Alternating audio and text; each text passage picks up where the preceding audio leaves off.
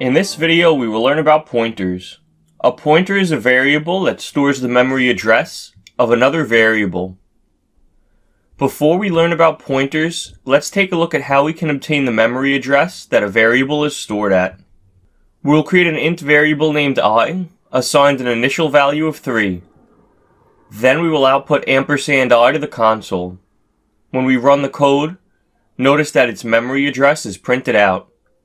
It will almost certainly be different than the one you see on my screen, and if you run the code multiple times, you will get a different address each time. Don't worry, this is normal. As I mentioned, a pointer is a variable that stores the memory address of another variable in the C++ program. Up at the top of the code, let's include the string header file. Let's create a string variable named s that we assign a value of the string abc.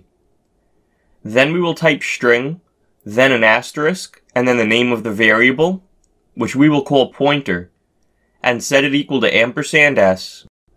Finally, we will output pointer to the console.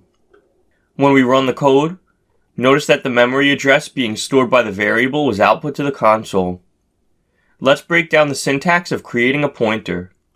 The pointer needs to have the same type as the variable it is pointing to.